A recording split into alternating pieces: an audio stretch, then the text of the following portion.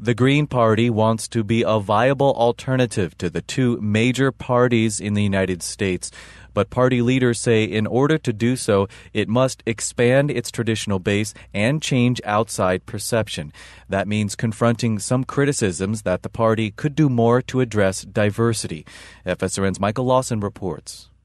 What image do people have in their minds when thinking of the Green Party? A bunch of environmentalists, probably old hippies. Erica Wolf wants to change that perception of the party. She's an associate campaign manager for Green Party presidential candidate Jill Stein. The campaign wants to create 100 active campus chapters of the Green Party by this fall. We want to have a strong, visible presence of young people who are saying the Green Party is not a bunch of old hippies.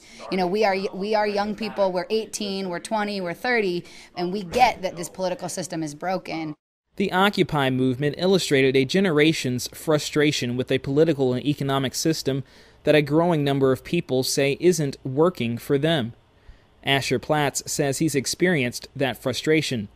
After working for Democratic Party causes since finishing high school, the 29-year-old became active in the Green Party in 2008.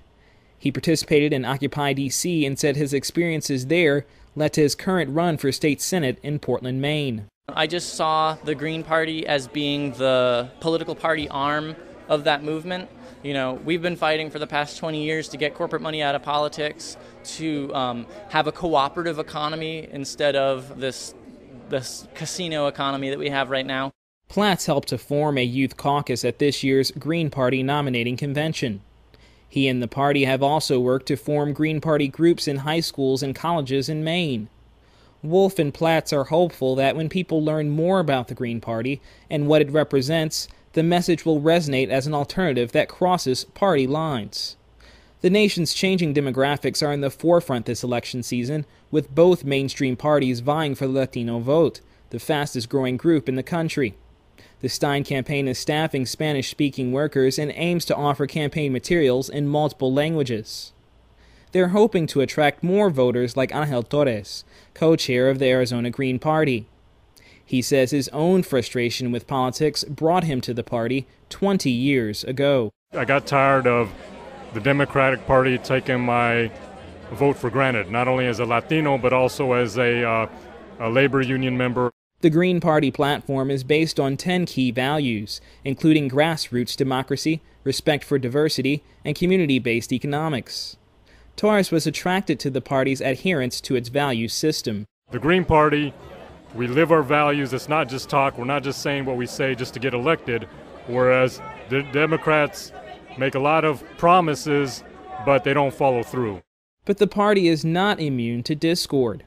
Co-chair of the National Green Party and Roseanne Barr supporter Farheen Hakim caused a stir at the convention on Saturday when she publicly accused members of the party of racism and exclusion of people of color. Her accusations were quickly and furiously refuted by other party members of every stripe. Karen Morian, a Green candidate for Florida State Senate, sees in the dust-up the growing pains of a party that is becoming more inclusive. She says she hopes to use her campaign to bridge the gaps to build a united progressive voting bloc.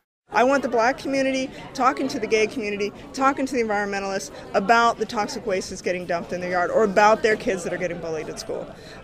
That should all be happening in conversation. When they can keep people apart and have them not talk to each other and not reach out to each other, they win because we're divided.